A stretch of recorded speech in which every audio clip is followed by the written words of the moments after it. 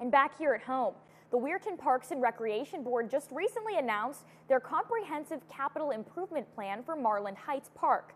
Park officials say it will be in 3 phases. Phase 1 includes building a new indoor-outdoor pavilion with restrooms, adding infrastructure, updating lights, trails, and adding pickleball courts. With all of these upgrades, the Park Board's motto is to honor the history, preserve the present, and forge the future. Executive Director Cody Shingle says the project at Marland Heights will embody just that. This has a rich history. This facility itself has a rich history dating back to the early 1930s, prior to Marland Heights becoming part of the city of Weirton.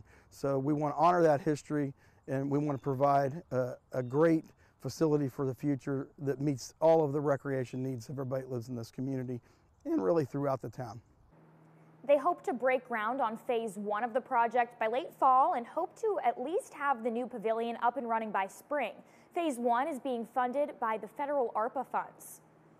Their middle and